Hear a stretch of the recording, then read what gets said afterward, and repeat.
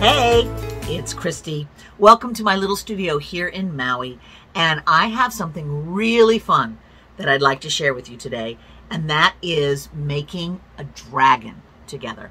Just a wee little dragon out of polymer clay and some powders. I'll tell you all about what you need in a minute, but I just want us to get into kind of a fantasy spot in our heads, imagine the world with dragons in it, and let's go make one. Does that sound like fun? I know, right? Me too. All right. Let's go. Come on.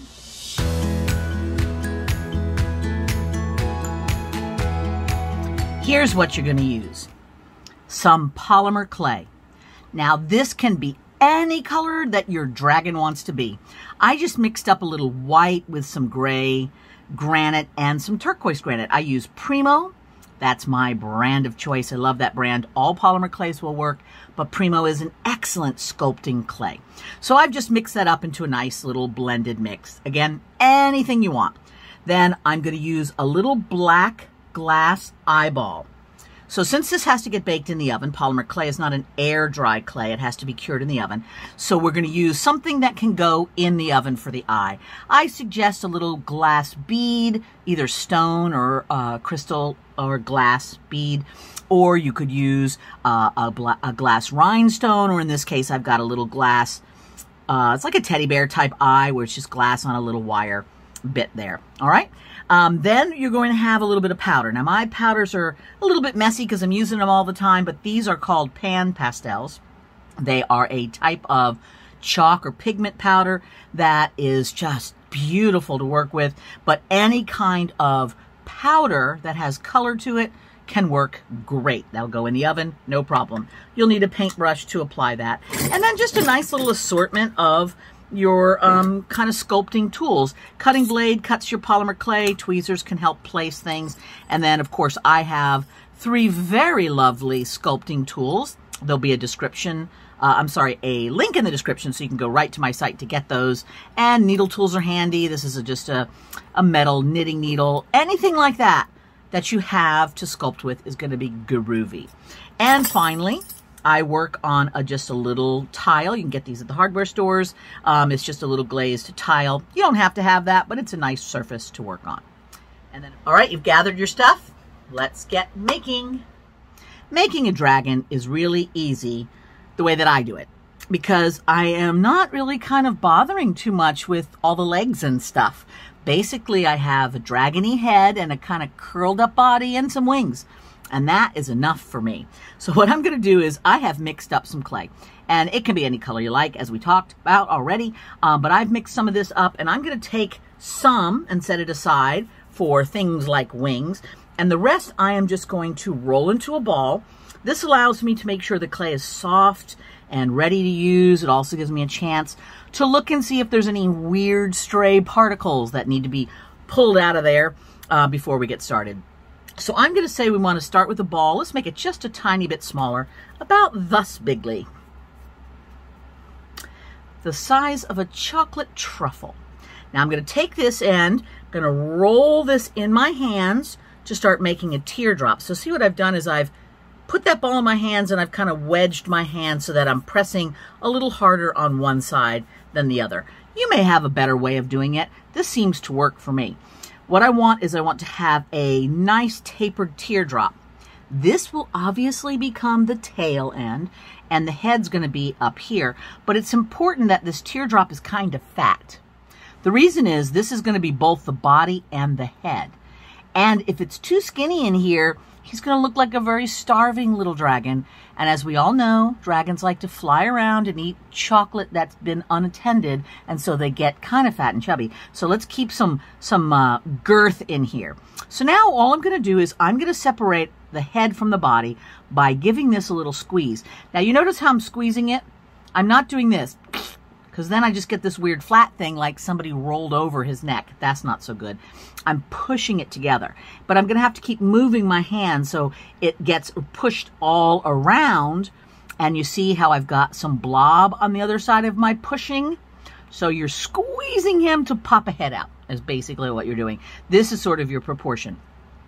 Now I've made 657,000 dragons over the years, so I'm going to guess my proportions pretty quickly and easily.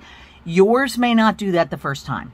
And here's the thing I want you to remember, everybody, about creativity. Making a mess and screwing up is part of it. If you don't ruin things, sometimes you're not doing it right, because you'll never discover new and interesting things if you don't sneak out of your comfort zone and try stuff. Or if you don't mess up, then you know what to do the next time. And sometimes you mess up multiple times in a row. It's all good. Don't worry. It's all part of the process. So I'm going to squeeze this around. And I also like to get my fingers, once that's squeezed in there, and kind of roll back and forth. And what that does is sort of smooths that neck a little bit. Now, you may notice that there's a lot of fingerprints on this dragon. That's okay. I love the look of fingerprints on sculpture. I think it looks great. It shows that your presence has been there, imbuing your beautiful soul into this little crazy thing you're making. And it also just is kind of a fun little texture. So don't worry about fingerprints. If that sickens you, then you can smooth those all off later by just rubbing them. And there's other tricks that you can use too, but rubbing will get most of those away. If you need to, you can. All right, so now what I've got is I've got a nice fat chocolate-filled body, a bit of a stubby tail, we'll deal with that later, and a knobby area that shall become a head. If this is giant and bulbous, then he is going to be very top-heavy and going to fall down a lot when he flies. So you're going to want to just pinch some of that off. Just nip that right off. If it's too skinny, you might have to put a little bit more to get a little bit better head, but this should be your proportion. All right, now what I'm going to do is I'm going to imagine, what is this guy going to do? My guy is going to actually curl with his tail coming around and head looking off in this different direction. So I'm going to start curling him a little bit. Now, it helps that I know what I'm doing with this. You're not quite sure where I'm going with this yet, so you're just going to have to trust me and then try it. And then if you want to do something else, of course you can. So now what I'm going to do is I'm going to take and pinch this head portion to start making it look less like a blob and more like a little dragon. So you notice what I'm doing is I'm pushing it down here with my finger, and that's creating a higher forehead and squeezing it a bit. This will make a cuter dragon. And so this nice big bulbous head there makes it kind of cuter. So now I'm just going to pull this out as long as you want. It can be a very long snouted dragon or a short variety, whatever makes you happy. And now look, see, I've done this. I've just pinched. So my thumb goes up underneath his chin and I'm pushing down on his nose. And doesn't that make it look like a dragon just by doing that? How fun is that, right? All right, let's play with the other end now. That's good for now. Let's take this tail and let's start tapering it. Now, the way I do that is I just start touching it so that the clay is nice and warm. And as I touch, I sort of twist and pull. And I'm just letting my fingers kind of slide down the clay, not putting too much pressure. You're not trying to yank the tail off. If you do yank the tail off, it's okay. It won't be the first time a dragon has had his tail yanked off. But since they're closely related to lizards, they can regenerate a new tail. Just put a little clay on there and you should be fine. All right, so now this is what we've got. Let's take a look at that. All right, what do you think so far? Yep, me too. I think we're looking pretty good. Now, this particular dragon can be a pendant or it can be part of a wall piece. There's a lot of stuff that I do with these things, and I used to make a lot of these as little pendants to wear, but lately I've been doing a lot more wall pieces.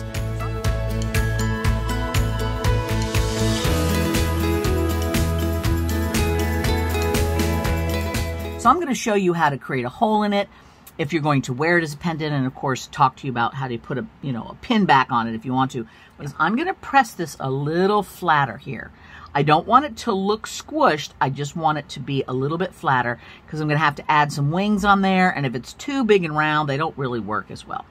All right, now if you choose to put your dragon's, pull your dragon's neck to make it longer, that's great. But if you don't, that's also fine. I'm going to tuck him around a little bit more because I'm going to want this tail to kind of curl up and around. And there's a reason why I do that, and that's mostly so you don't have to see that I just left off all of his feet because I didn't really feel like doing them. So that's kind of how we're going to look like with that, and then the wings are going to come up here. I just made this curl and kind of tip off like that. You can get crazy with that tail. You can make it do whatever you like. But now we need to make his face look more like a face. So I'm going to go to my handy dandy tools. This is my Can't Live Without It tool. And I'm going to use this to sort of poke a little hole where I think the eye should go. The reason I do that is I get to look at it and decide if I like that. Because if I don't, I can clean that up by putting a little bit more clay in there, smooth it up, and make a different hole if I like. That, to me, is usually a pretty good placement. Now I've got that little glass eye, and if you have just a bead or a crystal, you can just press that straight in to that area, and I'm pushing it down in so that it embeds about halfway in. All right, so now I've got that cute little face here. I'm just smoothing a little bit of a notch that I got by not paying attention to where my tool was, using my finger and more fingerprints to take care of that. Now, if you want to make him have a little cute smile, because, you know, sometimes dragons do, this is the tool I like to use, and this is, again, that Can't Live Without It tool. And I'm going to take it and I'm just going to press a little line here. So see how I'm kind of pressing that in? And then I'm making it come up just a little bit. And if you want him to be happy, you can make him upturn that just ever so slightly, and he's got a cute little grin. You don't have to, though. Dragons look really wonderful if they're enigmatic and you don't quite know what they're thinking. This tool, this is another one of my favorites. It's called the Wow It's Awesome, but you could also use a small ball-tipped tool or embossing tool for this, or again, your little metal knitting needle, and I'm going to press a little nostril in by just pressing it right there, and it makes his nice little nose. Now, you notice what I'm doing here is I'm just making the profile. I am not trying to make this on both sides. It's not completely three-dimensional. This is an easy breezy profile dragon. All right, so far so good. So now you want to tuck his head in a little bit more, you can. That's always kind of a cute look. And then I'm going to get ready to put his ear in right there where the dragon's ear will go. So starting off with a little ball of clay. That's going to be a little bit big. That'll be a bit more of a donkey dragon than we want. So I'm going to roll this into a ball and then turn it into a bit of a teardrop. So again, there's our proportion. Now I'm going to press this just a little, not a whole bunch, but just a little to make sure that it's flat enough for the next step. And I'm going to make sure that that end is nice and pinchy. So I'm going to grab yet another tool. Now, you can make do with whatever tools you have. I'm just using tools that over the years I have found work the best. This is the Gotta Have It tool from my collection. I love it because it's got this wedged curve edge, and look at how wonderfully that creates an impression to make my dragon's ear. And then if I take the edge of it and I just press another little line or two, see how that makes a very, very convincing dragon's ear. A little pinch, and it's good to go. Now, I can just press this on, but look at how much extra clay there is there. That's just way too much clay. So I'm going to take my cutting blade, and I'm going to just slice off that extra right there so that I can just lay that right in the ear area. So now that's a big dragon ear. I am totally groovy with that, but you could definitely make it smaller if you want. So I'm going to press it in here to make the connection a little bit better.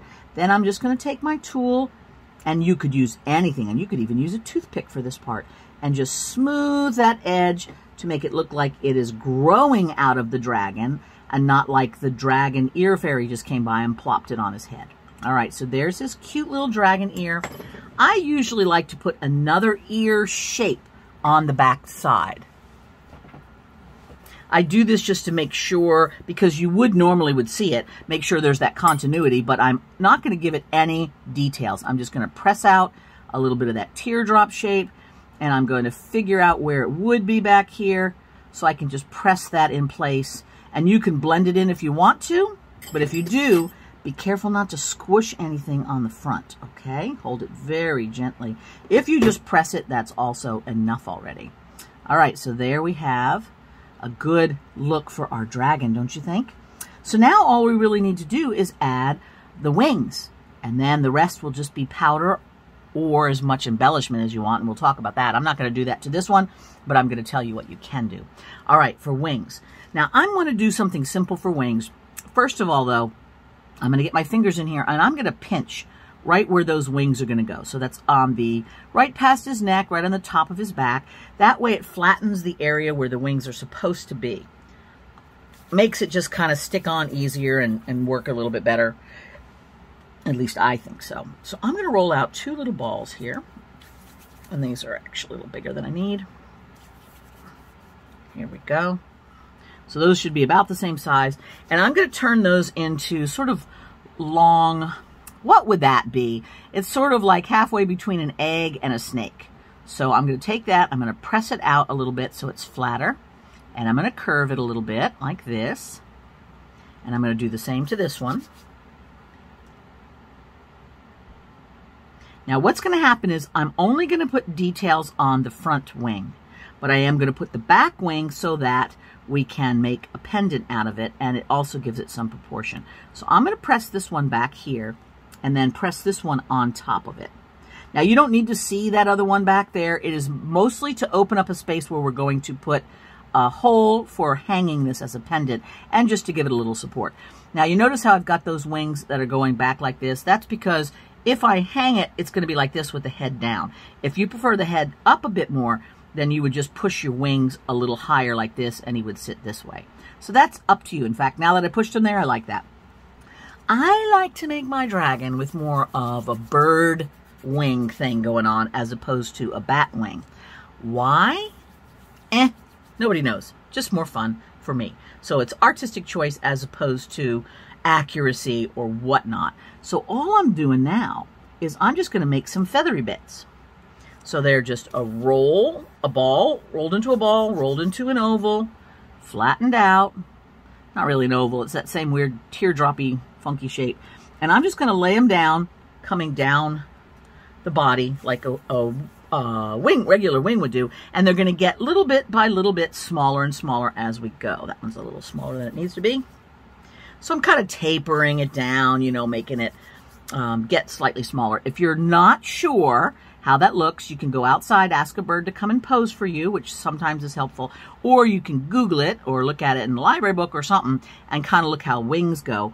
I'm not being entirely accurate so far as how wings go, but I'm trying to take my cues from reality anyway. Then I can ignore as much of the reality as I prefer. So you see what I'm doing? And I usually end up getting about 5 on there. That usually works. Okay, last one here. Boop, boop, boop. And see how I'm pressing it down? That's why it was important to get this down closer to the surface of the tile so it wouldn't be floating up in the air too much. All right, so you don't want to leave it all crazy and weird over here. So now all I'm going to do is just make another series of smaller feathers to go on that spot, covering it up. So same shape, but I'm going to curve them a little bit so I can put them along here and have them run down and cover that. So the piece that we put on before was just sort of like a form that we're covering. It gave us a pattern to follow or a base to follow and makes it easier to put these wings on properly. So now you notice I haven't done as many, which you can if you want. And I'm also curving them a bit, so they're like transitioning. If you have some going this way and some going that way, it looks like you got caught in a storm, which, you know, if that's the look you're going for, okay. But I would suggest that you kind of make it look like it all belongs on the same creature. And then I'm going to just put one little bit more, one right there. Now, the rest is up to you. You'll notice that there's a lot of stuff going on here that's not entirely finished looking. I often will just put another little layer or smaller ones, anything to make that transition look smooth. So I'm going to do that right now. So I'm making yet smaller ones, and I'm going to go just right along that edge so it kind of finishes that up. This also gives a lot of really exciting places for your powders to land. So there we go. Just like that. Now, I'm going to put one more there because that looks awkward. Every dragon will be a little bit different, and what you decide to do will just be based on the way your clay is working that day. But just have fun with it. Do whatever you need to do to make it satisfying. Now, I am going to go ahead, go away, little bug, and just blend these edges here, just to make it look like it's growing organically out of his back. I feel that's good. So overall now we have this done.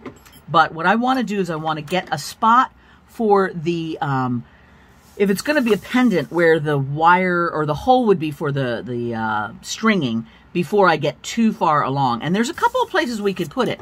We could put it right here down at the base. That's the most stable. And often I will put it right straight through here, and then the head hangs down a little bit. You can also come through and put it this way. And whatever you do is I usually take my needle tool and I just roll and twist at the same time. You see what I'm doing? But you're going to want to angle down so you don't poke through your feathers. So it should come out in between the two and create a hole. And that way you can then take a toothpick, or I prefer something that's made out of metal because it will come out of the clay a little easier. The toothpick will kind of grab and hang in there. So something like this now is, I can continue to work on that with that there so that that holds that channel open. If I wait till I put on all the powders and the details, then I'm going to smush some of that stuff on the surface while I try to shove holes in there, which is not my preference. But as I mentioned to you before, I'm probably going to do a wall piece out of mine, so I'm going to just get rid of that. And to cover that area up, I could blend it to make it go away, but I always figure, why fix something when you could just add something instead? And I'm going to do just that. Problem solved. Okay, so now we've got all of these little feathery bits, right? We need to make them look a bit more feathery if we want to. And I do, because that's more fun or better. So I'm going to take my tool, and you can use a needle tool. I'm using the edge of my Wow It's Awesome tool. And I'm going to put just some lines down the middle of each of these feathers. Now you can do this to all of them or just some of them. I like to do a combination. So I'm going to start here with that line down the middle, and then I'm going to run these little diagonal lines all the way on this particular feather, and I'll do it for one or two of them, but then I'm going to just sort of minimize it as I go, so it's got the hint of things. Kind of my theory on this is, once you start introducing elements of realism, it begs for more realism. And there's nothing wrong with that, but I tend to like idealized things a little bit more. I want it to kind of have the feel of the thing, but not necessarily the thing. So I will put the hint of it, so anybody looking at it gets feather instantly, but it's not like every single feather is anatomically correct. If you prefer to finish it all because something not completed is bothersome or problematic to you, and if that's the case, that's totally fine. Everybody's got their choices and their things that they prefer. So there's no right. That's the wonderful thing about art. There's no right or wrong. It's just, do you like it? And if the answer is yes, then it's correct. And then we're going to put a little bit more on this, and maybe just another little hint or two here and there. All right, so I'm okay with just that. So now we've got feather business happening. We also maybe want to put just a little bit of detail on the body. I tend to like my dragons a little furry. I don't know why. It's just a thing. So what I'm going to do is take, again, this tool, and you could easily use a toothpick, this tool, a needle tool, anything like that. I'm going to use this because I love the edge. It makes it very soft. And I'm going to start putting a little bit of furry fuzz around his face. So you see what I'm doing is I'm just la la la la la la la la. I'm just making little flithery bits with my tool, which is the technical term for these, little flithery bits of fur. And you can put as much or as little as you want. I usually do just a little so that my powders will have some really fun places to land. And I like making my dragons have a little bit of fur and a little bit of scales. Why? Just because it's fun, I guess. So here's another tool. This one is also on my site. I don't use this as often, but it does make really great scales. So this is called the Pretty Darn Nifty tool. And I'm just going to take it and I'm going to roll the surface here just to make those little scale-like impressions.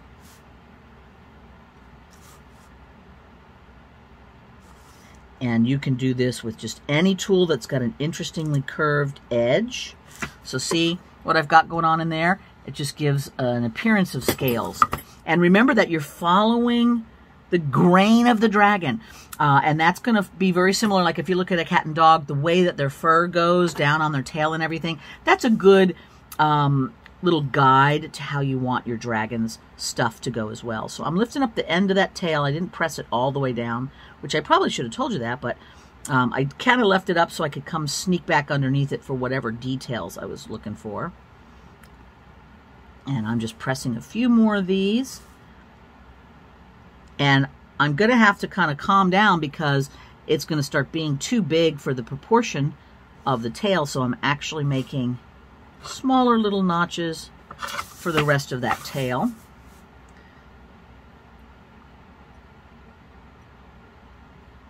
Okay. So now you want to look everything over, see if there's any other details that you wanted.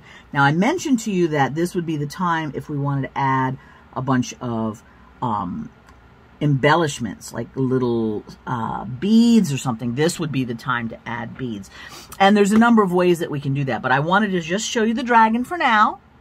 And I have other tutorials and things that walk you through how to add all kinds of beaded embellishments.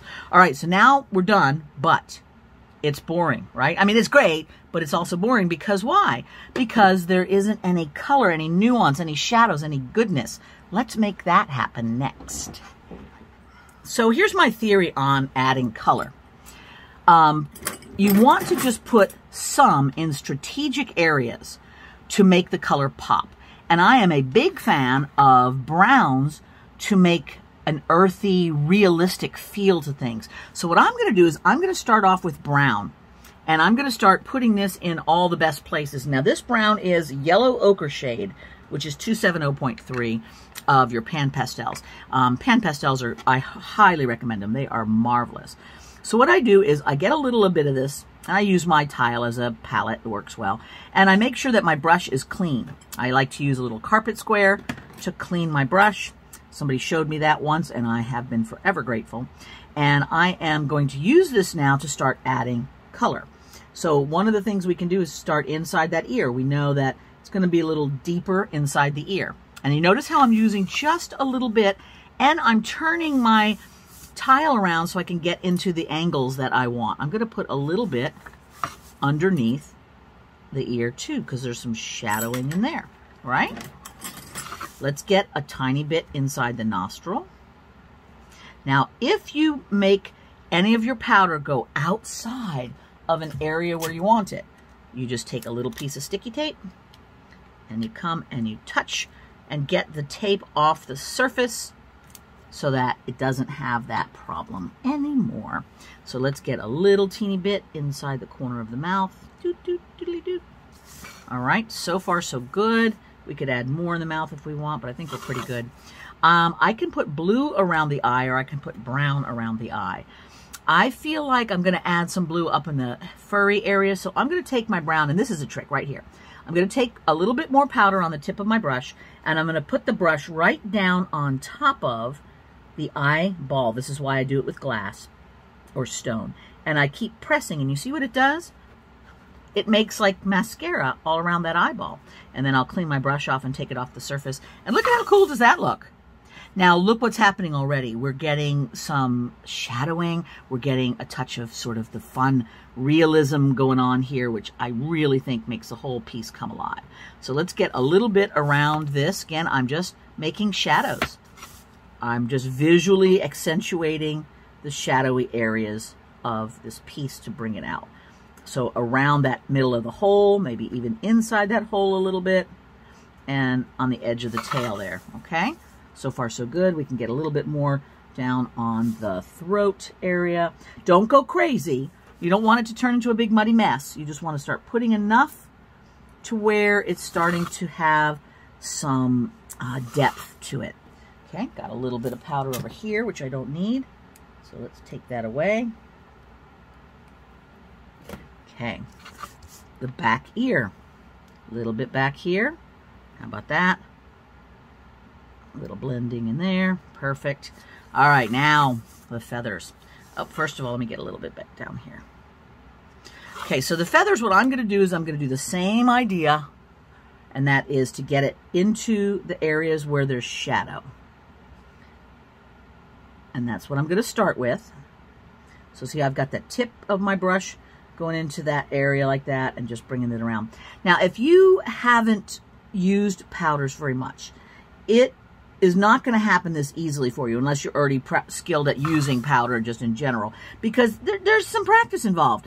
In order to get good at something, you have to practice, right? So don't worry about it. If you're not good at first, duh, that's how this stuff works. I mean, nobody knows how to ride a bike the very first second they get on. Nobody knows how to walk or eat without making a mess. All these things are learned skills that come over practice, and the same with creativity. So don't get mad at yourself.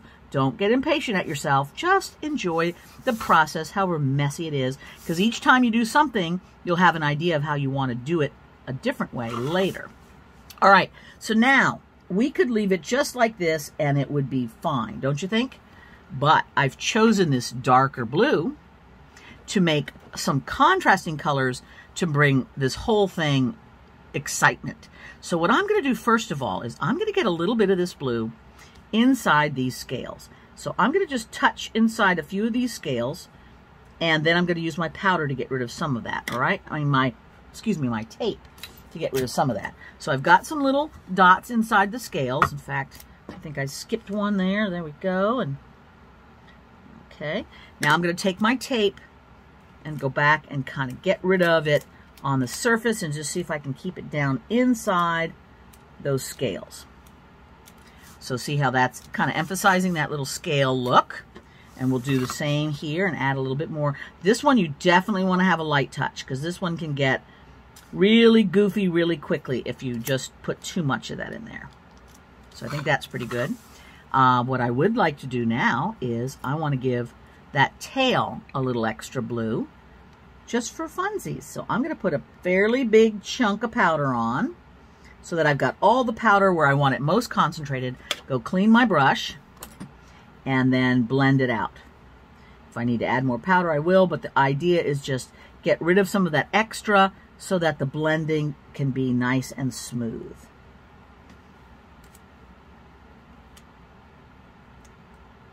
And sometimes I'll use my tool to get in if I need to blend it a little bit better. All right, so remember how we talked about maybe putting some blue either in the eye or around the head, and I chose not to do it in the eye, which that also would have been fun. But I'm going to just come here and add just a little bit of blue on the top of the head and go into kind of down the neck there. Clean that up so I can blend it really well here. What do you think? Doesn't that look cute? You got a little hairdo. Put a little teeny bit on his ear there. Now again, if I don't like it, take it right off. But so far, I think we're looking pretty good. Okay, so now again, one thing I will caution you is when you're starting to work with powders, you're going to want to cover everything with every color that there ever was, and it's going to get crazy and muddy, and don't worry about it. When I first started doing polymer clay, I came from a background of doing earthen clays, and glazing is a whole different process. So when I used polymer, and there was all these colors, the first things that I made for several months were just the worst, because it was every color, it was just, everything was just a rainbow vomit. But then you find your groove and you figure out how it goes. You got to do that. You got to do that before you get to the next part. So it's all good. So I'm going to take this now and start putting it on the tips of those wings. Now you notice there's a little bit of powder. Make sure you're in well ventilated and that's going away from you and not into your face. You don't need to breathe that in. And I'm going to push this like this. But this is another good reason for tapping your brush off here, because it lets you control the amount of powders you've got on your brush. Otherwise, you just put a big old glump on there and then you have to take it all off, and that's a little harder. All right, so see how that gave it like a nice little kapow, which is the technical term. And I'm going to do the same on the tips of this here. And what we end up having now is we have like 3 distinct colors without having to do any clay blending. We've used our base color and then we've added 2 different colors with our powders. And it ends up looking really wonderful. And of course you could have way more than 2 if you wanted. But it looks really wonderful, but it's all done with our powders, and that gives us more control. Okay, kids, look what we have. We have a finished dragon. We look it all over in case you have any little bits and pieces. You can kind of tip it around to see if there's anything anywhere that's needed. Obviously, you would have something in there if you were going to keep it as a pendant. If you're going to make it into a brooch, you're going to bake it, and I'll talk about that in a minute, and then you'll flip it over and you can add your pin back or your bail on the back. And you can do that with glue, or you can do that with liquid clay and embed it in and then recover it and bake it again. I'm not going to go through that now because I have other videos and stuff that talk about that. But just know you have a couple of options. But right now, it's ready to go. There's not a thing that you have to do to this unless you want to do something more. So I'm good with this if you are. So now let's talk about baking for a second. Okay, now we're going to talk about baking. Now, if you've never baked polymer clay before and you're a little unsure about it, so here's the thing. Baking polymer clay is simple. There's a few things to follow and then it's perfect. And it's also the most important part about working with polymer clay, because if it bakes too cool or for too short of a time, your piece is going to get broken. And if it goes for too hot and too long, it might get scorched or burnt. But luckily, it's very simple to do it just right. So I'm going to tell you the few things you need to know, but if you're still a little unsure, in the description, I have a link to my little video that's all about baking. So all you have to do to bake your little dragon here today is use an oven. Any kind of convection or gas or electric oven is just fine, not a microwave. Preheat it with a thermometer inside so you can tell accurately the temperature. Bake it on its tile, because we created it on the tile. You can just stick that right in the oven. Bake it for the amount of time and at the temperature recommended on your clay package. I'm using Primo, so it's going to be 275 degrees Fahrenheit for 45 minutes to an hour. Then turn off the oven, let it cool down completely, and that's it. Easy, right? Okay, go do that. Happy, happy baking. If you had the metal wire in there, it's not gonna pull right out. Okay, you're probably gonna have to grab onto it with pliers and give it a twist, and you'll hear it kind of snap, which means it's breaking the grip of holding onto the clay, and then you should be able to ease it out after that. And then you're good to go. Now, I suggest if you've used pan pastel powders, you don't have to put any glaze on it. It's fine. It will last really well. The powders really grab, but over time, it can rub off. And if you're using anything other than pan pastels, those will rub off a lot quicker. I would suggest using Sculpey satin glaze. And after it's baked, you can use that to put a little bit of a clear coating. And you can put a few drops of water so it won't be too shiny if you want to keep it matte. Other than that, it's fine. If you're doing a wall piece, you don't need that at all. You can keep it au naturel. All right, so you go bake it, and then you will have a finished dragon. How fun was that? Wasn't that fun? Dragons are one of my absolute favorite things to make. So I hope that you have started on a new dragony chapter of your creative journey.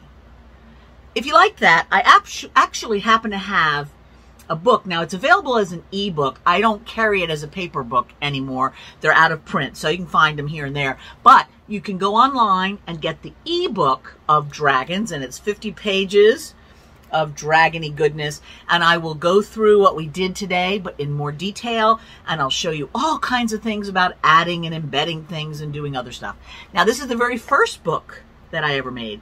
So some of the stuff we did today, like putting the powders on, I only cover it briefly here because since this book was made ages ago, I have leveled up on some of my skills. So you learned the new and improved version, but there's other ideas in here if you like that. So check the descriptions and there will be a link straight over to my site, christyfriesen.com, but over to the books and ebooks where you'll be able to grab an ebook if you wish. Okay, so I mentioned that I have several other tutorials that would help you learn more about embedding beads and stones into your polymer clay and getting a little crazy with making it into a wall piece mosaic using epoxy clay. Check in the descriptions and there will be a link straight over to my tutorial page where I have ever so many, 100 and more tutorials to tease you along to learning new techniques or playing with new projects. And because you're watching this, and because I love you so much, I have a special code for you that gives you a buy one tutorial, get one free, no limit, no time restrictions. Just use the code DRAGON, D-R-A-G-O-N, when you check out, and it will give you buy one, get one free. Okay? Just on the tutorials. Enjoy. Okay, everybody, happy creating. May your life be full of curiosity and wonder. and the occasional dragon.